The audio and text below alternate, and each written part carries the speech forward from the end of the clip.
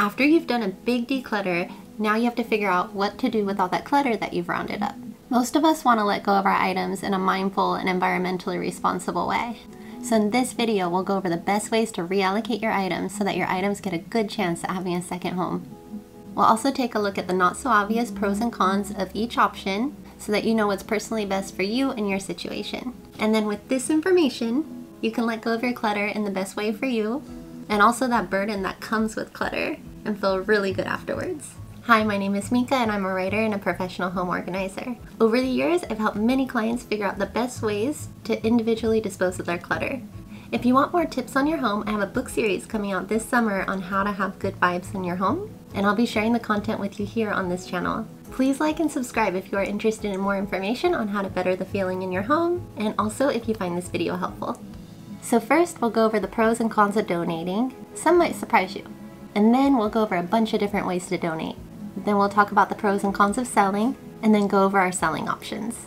Make sure to stay until the end because after we wrap up with our options, I will share with you 2 common traps that I see clients falling into after they declutter and tell you how to avoid them.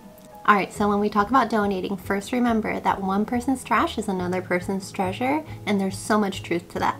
If you're going to donate items, you want to donate items in good condition. Like you don't want to donate clothes with stains and things that are unwearable, although I have a great solution for garments such as those, which we'll delve into in a couple minutes. The huge benefit of donating is that it's quick. It is out of your hands, and it's not your responsibility or burden to have to do anything else with. You can trust that somebody else will take over and reallocate your stuff for you. You can then free up your energy and time to do something else that might be more fulfilling for you. Another huge benefit is that you're helping others. You're doing someone else a solid, or perhaps many other people a solid, and that in itself is important. I believe that when you do good things for other people, it comes back to you in another way, shape, or form. Although that's not the reason to be doing good things for other people. I think it should just be an innate part of our lives. Even small things on a daily basis, smiling at a stranger, I think all that is just so important. But yeah, so donating, you'll help another person, and that's a great way to dispose of your items for just even that reason.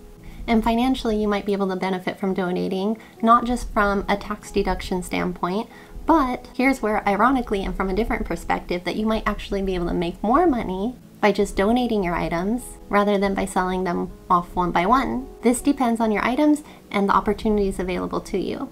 If you just donate your items, then you free up the time that you would have spent selling those items to make money in another way. So again, it's highly dependent on what you have. So let's take an example. Say you spend 6 hours trying to sell a bunch of little things on eBay or Mercari or Poshmark, and you net a net profit of $30. So we're just talking about a bunch of little small things. That means that you're making $5 an hour. Could your time have been better spent working at your job or hobby job, or another way to generate more in that 6 hour span? For instance, if you happen to have a job and you get paid $20 an hour, in a 6 hour span, minus taxes, you would have made more than $30 in that time. And these are arbitrary numbers. So it makes you think. First, would it be more fulfilling to do something else for 6 hours? What is your time worth? And how do you feel about the clutter? Mentally, emotionally, physically? What if this clutter is distressing and anxiety inducing? Then you probably want to donate your items and have that burden or responsibility to have to do something with it gone and out of the way. Or maybe you want to do a mix of both, where you donate some items and then you also sell some items. So we'll get into the sell portion a little bit later, but let's go over all the donation options that you have right now. Okay, so the first thing that we can talk about is donating towels, sheets, bedding, and old blankets. These are things that a lot of donation centers won't take, but who is really in need of them are animal shelters and some veterinarian clinics. Animal shelters could generally really use these items, so call ahead and then just see if they're accepting those, and most of the animal shelters will be so grateful.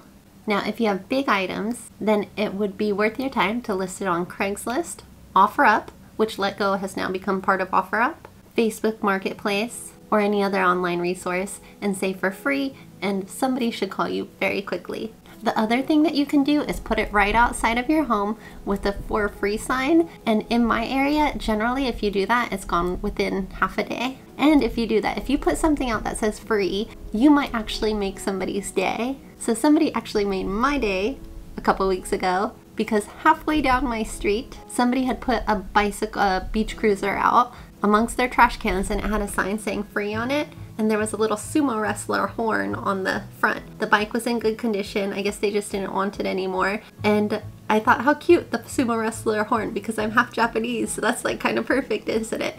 So I took the bike a couple houses up to my parking area, and then I took that same note that said for free on it, and I wrote on it with a Sharpie, thank you so much, and I ran back down and I stuck it onto their trash cans, and I noticed that they had taken the note. But anyways, I love this bike. I got new handle grips for it, and then I also got a basket for my dog, and I've ridden it several times now.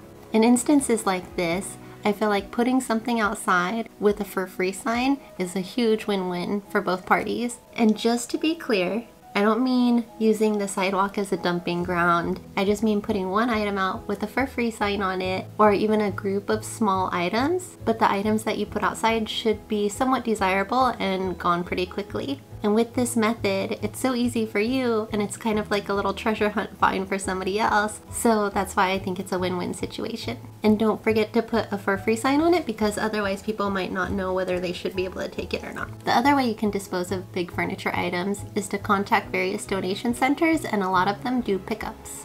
If it's manageable for you, you can also drop the item off to Salvation Army, Goodwill, Habitat for Humanity. Habitat for Humanity actually has a store called Restore, and they deal in a bunch of big furniture items. For smaller items, definitely also Salvation Army, Goodwill, any of your local donation centers. You can also donate to domestic violence shelters. There's a lot of shelters around, and you could usually Google the ones in your area and then drop off to them. Women's clothes and children's clothes are often needed in those shelters. Also, churches often take donations, and it varies from church to church, so you might want to just call and double check. Now, if you have garments that are worn out or stained or kind of rendered unusable, or maybe they're just very out of trend, you can drop them off at recycling centers. So H&M is a huge corporation that has locations worldwide, and they have a recycling program. So you can actually drop off a bag of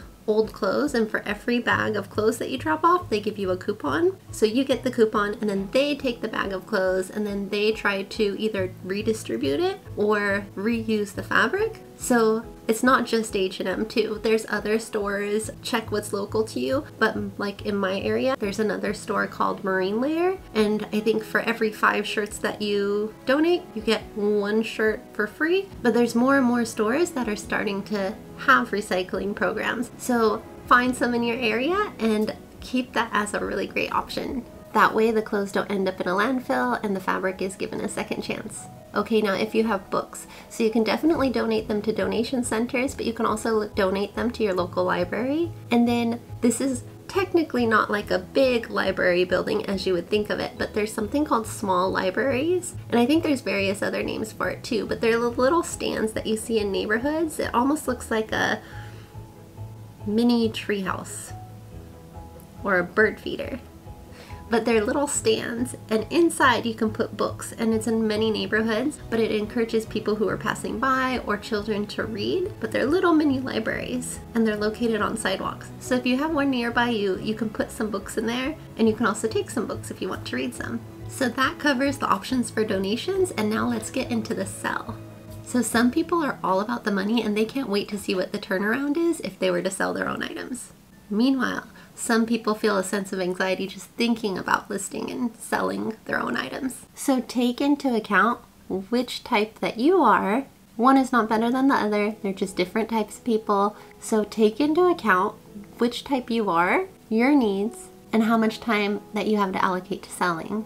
And if you are to sell, do it immediately, because if you don't do it immediately, it lingers. There's also the chance that things can sneak their way back in. So selling does take some time, energy, and effort.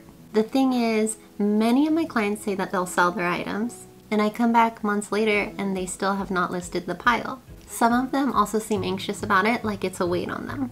Closing things out is really important. So when you declutter, it's risky to do all the work and then leave things almost finished. Risky in the sense that you might reincorporate some of your decluttered items back into your home, and it would kind of diminish the hard work that it took to get your items decluttered. So if you realistically think that it will be a burden on you, like maybe you have many small items of kind of lower end value that you will have to spend a lot of time listing, selling, and then packaging up, you might be better off donating. But if you're the type who loves to sell things, and there are people who really enjoy it, then you should lean towards selling your items. Then the question becomes, which items should I sell? Which platform should I sell them on? Which items are worth my time and the monetary reward on my time? And if you love selling, a minimal reward might be worth your time, just because you enjoy it. It really depends on you. So many people have minimum thresholds. So some people will sell items only if there's a profit of $20 or more. Others say, hey, I have fun doing this. So if I have a $3 profit and I get to sell something, that's great. So just something to think about. What is your minimum threshold? And you need to take into account net profit, not gross profit. So this is great because we'll lead right into eBay, which is a great example for this. So I've sold on eBay for a long time, since I was a teenager, and overall I love it. I'm one of the people who loves to sell things, but it can sometimes be stressful, and I'll tell you why. So first you have to keep the supplies. You have to have tape, and then the packaging to send the things that you've sold. And you also have to take these supply costs into account if you're selling items with small profits. And with shipping increases, be sure to price carefully so that you don't go into negative by selling something. And again, we're talking about like low value items here. Just make sure that whatever you're selling is going to equate to more than the cost of your supplies, shipping, and eBay fees. Which it generally does, but then sometimes it doesn't, so it's well worth pointing out. eBay has long been the auction house leader online, but there are also other places to sell clothes, shoes, and accessories, and Mercari and Poshmark are two great other options. Mercari is like a newer competitor to eBay, and with Poshmark, it's an app on the phone, and I really like their platform. Okay, so you can always have a garage sale or a yard sale. And if you live in a neighborhood, you can have a block garage sale. Or an apartment complex, everybody can group together and then have their own items and do individual, like a neighborhood garage sale. Garage sales do take a little bit of work, so be prepared for that, but they're a lot of fun. You do have to list your ads about a week or two out from your garage sale. And then it's good if you have street signs, and then afterwards you go take them down. You should have prices already in your head when you do a garage sale.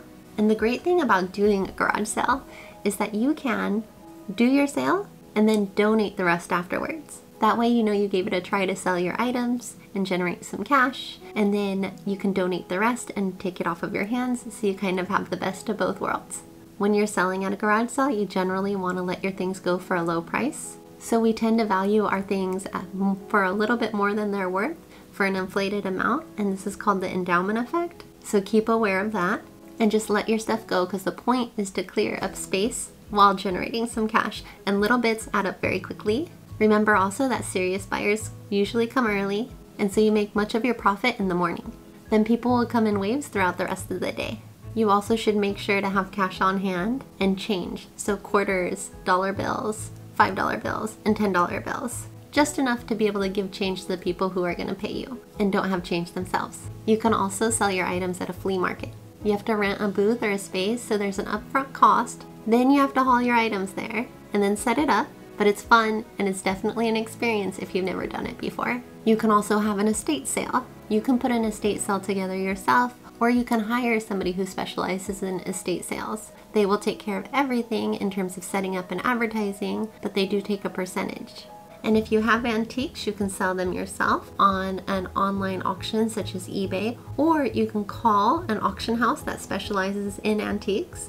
They will usually ask for some details and some pictures, and if they have a place for your item or items, they will usually come out for an appraisal and also to buy them from you. For used sports equipment, if you have a Play It Again Sports around you, they are a great place to sell your old sports equipment. Also Facebook Marketplace, Craigslist, OfferUp, and eBay. Those are all great places to sell your used sports equipment. And if you have big items such as furniture or bicycles or anything that's heavy, then Craigslist, OfferUp, Facebook Marketplace, those are all great places to sell your items. And then also Nextdoor, if anybody has that app, it's like a neighborhood or a regional thing, they also have a sales section. And if you have books, you can sell them on multiple platforms depending on what kind of books that they are. eBay, and also there are various online book resellers that can buy your book from you. And a website that I recommend is called bookscouter.com, and it's kind of like Kayak for checking how much you can get for a book. So there's all these online resellers, and I think it even includes Amazon, but this, you'll type in your ISBN number or scan it, and then it'll show you what everybody's buying it for if they're buying it. So instead of having to check multiple sites, you can just check this one site, and it's very easy to use. So a lot of online resellers will buy your used books, but you can also take them to your local used bookstore. And some of the used bookstores also buy DVDs and CDs. Call ahead first, because not a lot of them, just some of them do. Now in terms of clothes, you can go to different consignment shops. There's a lot of small local consignment shops. I could name like 5 in a 30-mile radius to me. So check your local areas. 2 big ones that I think are nationwide are Crossroads and Buffalo Exchange. So when you go to a consignment store, sometimes they'll give you cash on hand as opposed to waiting for consignment. Consignment is when they sell it, then you split the profits. But sometimes you can just get cash up front, and then you kind of just release the clothes to them to sell. So when you deal with consignment shops, don't expect a lot because they have to cover their expenses and make a profit. So don't be disappointed, but it's still a good way to get some cash back for your old clothes. Consignment stores can also be very picky. I remember going with a client not that long ago, and she had cleared out so many of her clothes. Everything that we thought was potentially dated or didn't fit her very well, we put in big hefty bags. That it just ended up being 8 hefty bags, like big ones of clothes. We put them in her car, and then we drove to Santa Monica to the consignment stores, tried to sell them, and it was shocking that no consignment store took one item out of all those bags. And I could tell she was so disappointed at the end of the day, but at least we had tried, and now she knew. So we went to a donation center and dropped them off, and those clothes will get a second life. But it was just shocking that day of how picky that the consignment stores could be. The positive aspect of that is that we decided we did get rid of the right items for her. ThredUp is a popular online store that will buy clothes from you. They basically send you a bag, and then you fill the bag, and then you send it back to them, and then they tell you what the payout is. I've heard mixed reviews about ThredUp from clients. I've never personally used them, but I have a couple of clients that were so angry because they said they sent him bags of clothes, and then I think they got like maybe $10. But other clients were really happy with them. So I think with ThredUp is this. It is very easy because they send you the bag, you put all your stuff in, and then you send it to them. So at least it's out and done and out of your aura field, out of your energy field. It's not your responsibility anymore. The clothes will get a second chance, and then whatever the return is, you will get. So if you are willing to think in that manner, and it's more important for you to let those clothes go, and the profit is just an added bonus to having the clear space in your home, then I would probably think about using ThredUp. But honestly, I don't recommend them or not recommend them. Like, I don't have an opinion because the reviews were so mixed that I've seen from clients. You can also hold a clothing swap party. It does take some effort, but it can be a really fun time. Some people really enjoy this if they have a good group of friends to do it with that are also trying to declutter their clothes. I've heard of it often being like a potluck style party where everybody brings their decluttered clothes and also a plate of food, and then everybody eats together, and then they take their time showing off their clothes and what they have that they've decluttered, and then the trade requests and negotiations begin. Then if you have children's clothing, there's a store called Once Upon a Child, and it's a consignment store for children's garments. If you found this video helpful so far, please hit the like button, and please subscribe if you want to see more information like this. And now let's get into our bonus tips. The first thing that is just so important. So after you declutter, don't replace your items. Give yourself a chance to enjoy the space without buying anything new. And the reason that I say that, we subconsciously get used to the environment around us. And so we're used to the old status quo of having our places filled with a certain amount of stuff. So after you declutter, initially, for the first few weeks to a few months, you might feel a little bit of a pull to want to fill it back up again. Don't do it. Resist it. And an easy, very easy way to resist it or actually a way to totally mitigate and counteract that instinctive pull, is to have gratitude. Conscious gratitude will completely offset that feeling. Have gratitude for the things that you already own, and you'll realize that you have all that you need. If you rewind back to a year ago, how many things are in your life now that you wanted it to be? It's good not to look toward new, and to appreciate what you already have, because it is a mindset, and that'll help you in the future to save your energy, to feel good and feel like you have what you need, so then your moments aren't spent chasing buying new things and acquiring new things, but then you're more likely to spend your moments on experiences and time with loved ones, perhaps, or time for yourself. Gratitude is strong, and you may have heard this in other regards, that when you are full of genuine gratitude, darkness can't enter because there's too much light. I guess that's a whole nother topic, but have gratitude. Appreciate the space that's opened up and the different feel of it. It has to feel different, and it probably feels really good. Okay, and the other trap, I've kind of touched on it throughout the video because I think it's very important. Decide whether you want to donate or sell, and do it immediately. If you're going to donate to the best avenue for you immediately. Get it out of your home, because if it sits there, it could trickle back in, or you might start second guessing yourself, or it's just an unfinished thing sitting in your home, so all that work has not yet been completed. And it's really important to close things out, because if you just go 7/8 of the way, then it's still there and lingering. So let the items go as soon as possible. If you're going to sell them, list them as soon as possible. And so just a little tip. Thank you so much for watching this video. Please like this video and subscribe.